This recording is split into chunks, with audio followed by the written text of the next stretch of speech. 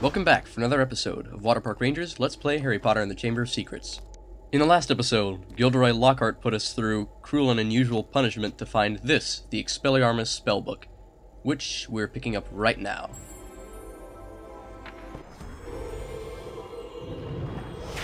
Harry's so happy he's flipping out. Expelliarmus is unique in the fact that it isn't really like your other spells because you don't shoot it out of your wand. It's more of a shield to block from spells that are shot at you, and you can reflect shots multiple times, and you're going to see all that Expelliarmus can do right here because you're forced to use it against this new, stronger enemy, this stone gargoyle. So Expelliarmus is used to shoot back this guy's spell. You just take it out at the right time and then send it back. You have about 3 seconds of that shield time. If you hold down any longer than that, he'll overload and Harry will fall over, making him a really easy target. And we got hit right there. As you can see, he can deflect Expelliarmus even after you've hit it back at him. So you kind of have to start like a game of tennis between the gargoyle and Harry, just long enough so that it goes back and hits him. It's sort of like fighting Phantom Ganon in the Zelda series, or some of the other bosses that you're required to knock projectiles back. I think that's called Dead Man's Volley. If you watch closely, you can tell that there are more opportune times to hit him. When he really does that big wind-up to throw a spell, that's the best time to knock it back at him. Otherwise, it's kind of dangerous. You don't get the right angle. But with that, you've learned to use Expelliarmus, and he's pretty easily dealt with overall. And that's all there is to Gilderoy Lockhart's Expelliarmus Challenge Chamber, I think. If there's anything else, I haven't found it. Like that locked door from before. I'm not sure what's up with that. Harry won't stop swinging to the side. That glitch is really annoying for these kinds of cutscenes. It always ruins the moment. Oh, and the first time I played this game, this part here was always just so nerve-wracking because I was afraid that something much harder was going to come out from behind the doors. And you'll see, to an extent, I'm kind of correct about that.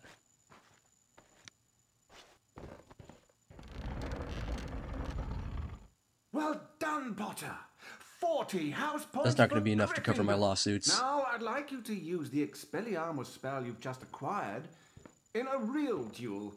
Mr. Malfoy, come over here. Let's see what you can make of the famous Potter. First duelist to gain 5 points wins the duel. Very well then. One's at the ready. When I count to 3. Scared, Potter? You wish. 1, 2, 3. So this is a much harder fight that I was talking about. You have to fight Malfoy, and unlike the gargoyle, he's much less of a pushover. As you can see, there's a lot more fast-paced, a lot more spells to dodge.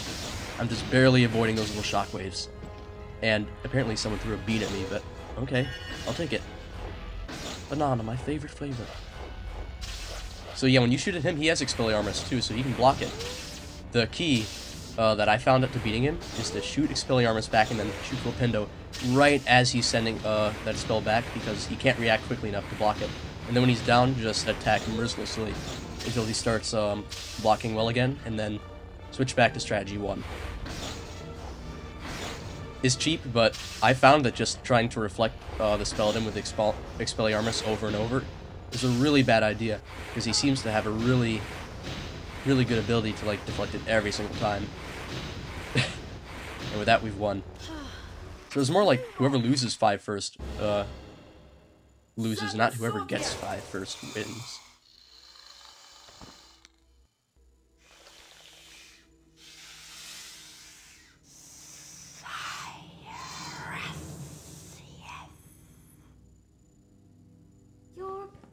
Mouth, Harry. Why didn't you tell us? I'm a what? I'm a what? A parcel mouth. You're a wizard, Harry. You can talk to snakes. So, does it matter? It matters, Harry, because being able to talk to snakes was what Salazar Slytherin was famous for. That's why the symbol of Slytherin House is a serpent.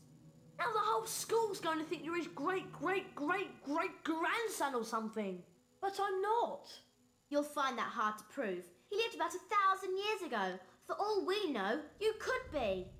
Anyway, we've got Quidditch practice. Wow, just because you stutter at the doesn't mean you Quidditch can stadium. change the subject that I'll get you easily, in the Ron. entrance hall, Harry. but apparently it could. So with that all behind us suddenly and randomly, we've got to go to Quidditch next. And it's a lot like flying practice, you'll see. It's like flying practice with a couple extra things added in. And that's what flying practice was the build-up for. And before you want to leave the room, it's best to check this room to get this extra wizard card. Well, with that major class out of the way, we're pretty much going to continue picking up the rest of the wizard cards that we can get at this point. I know I've said that whenever you get a new spell, there are new chests you can get, but truthfully, there's nothing new you can get from Expelliarmus, to my knowledge. And I know this game pretty well. Not perfect. But then again, neither this is the game. That's not an insult, it's a good game. As you've seen. So the rest are still just normal and Diffindo. And there are hardly any more to get. It's just they were on lower floors than Lockhart's area. 91.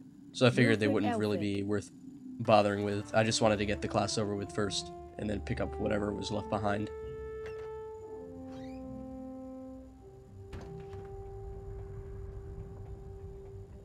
If you don't like these wizard card collecting segments, you can always just skip ahead to whenever there's a place that looks like something different than the Grand Staircase, because that's really the only place where we search for wizard cards.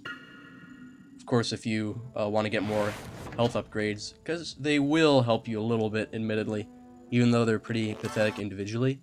There is some strength in numbers here, so Hengist of Woodcroft. they might be worth going after, but only if you're going to be serious about it.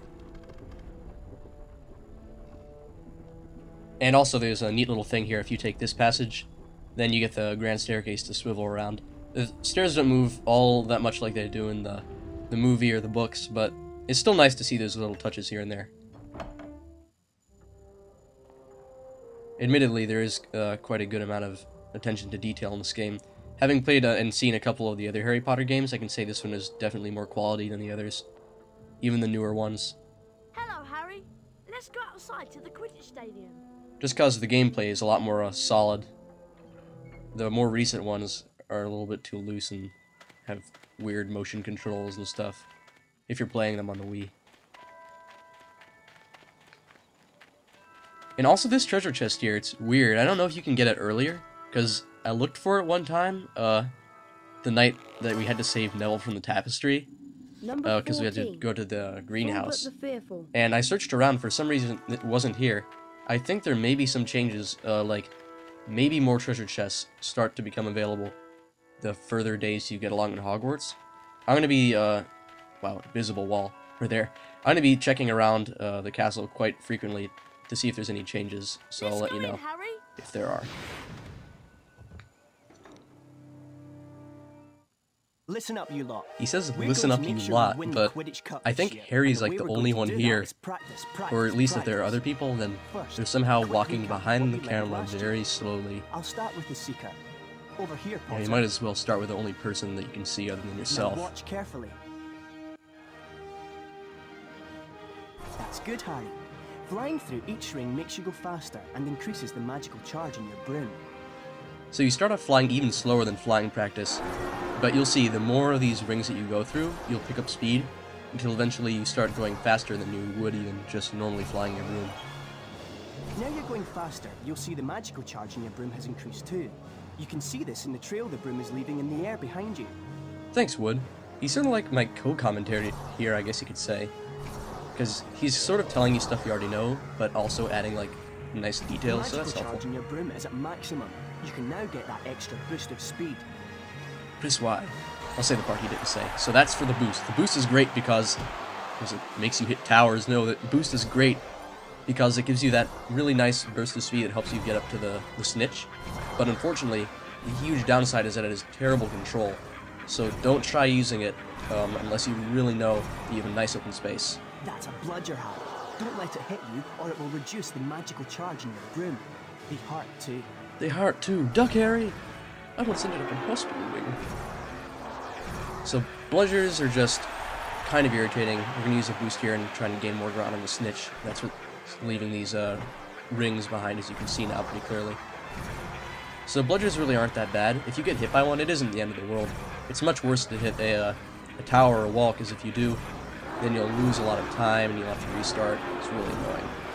So now we're using the boost for the snitch. If we get it, great. If not, I'm putting a failure montage. Okay, failure montage time. This is another failure. It looks like a success, but I promise you it's going to be a failure. I decided to show you that because these things usually don't turn out well, and I'm pretty sure you didn't want to see me flying around for ages trying to catch a snitch. Alright, so here's the part where you just swing your arm at one spot, and we actually got it on our second try. It's incredible. Usually it takes like 15 times for Harry to catch the snitch. Okay, maybe not 15 because you don't have all that much time. You know the score. 1 opposing seeker, 2 bludgers, and 2 opposing beaters to contend with. All you have to do is catch the snitch. So now Wood makes you do the same thing again, only there are a few differences. At the bottom there's a little thing that shows you how close you are to the snitch, and during a real Quidditch match, there will be another person there who's usually on the chart, and that'll determine where they are, only their position shifts around really erratically. I have a feeling they don't play by the same rules we do. Okay, so we're using a boost here, and that is how you do a well-timed boost. Not at a sharp corner, like I did all those times I failed in the last little bit. This time there's going to be no mess-ups. If we fly like this during a real Quidditch match later, we are going to destroy all of the houses. I hope. See, look, we got there in just 2. No trouble. The trouble is getting Harry to catch the snitch. Watch, he's so incredibly hopeless. He only swings his arm in one direction. Can't do anything else. His head follows it, yet he just swings and... Wow. It took us like 7 tries, but we got it. But usually by that point, either the other seeker gets it or the snitch gets away. You just have to get lucky and hope it flies near you. Superb performance, Harry. You receive an A+. And because of Did that you hear that? Performance, Harry, He said A+. to take with you. Not A+, A+. Fly anywhere around the grounds, but try not to crash into too many of the towers. If you want to try and improve your Quidditch practice grade, come back and see me here at any time of the day. Yeah, I want a grade better than A+.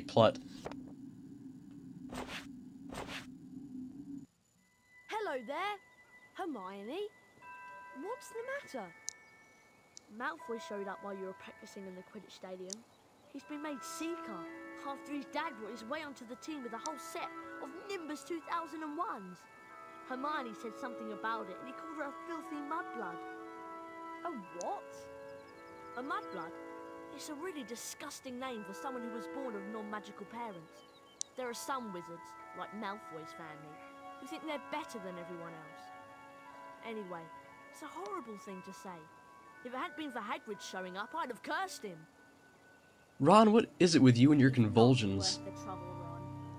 I suppose you're right. Can't be good for your spine. Anyway, I'm tired and I'm off to bed. Let's go.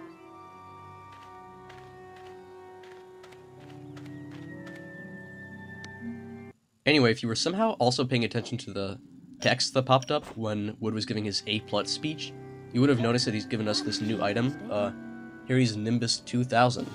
And you can use it to fly around Hogwarts grounds. No other areas, not inside the castle, nor in other places we might go later. You'll see. It's just a nice little thing. There are some birdie bots, every flavored beans that appear and go into your bean bag if you fly through those rings.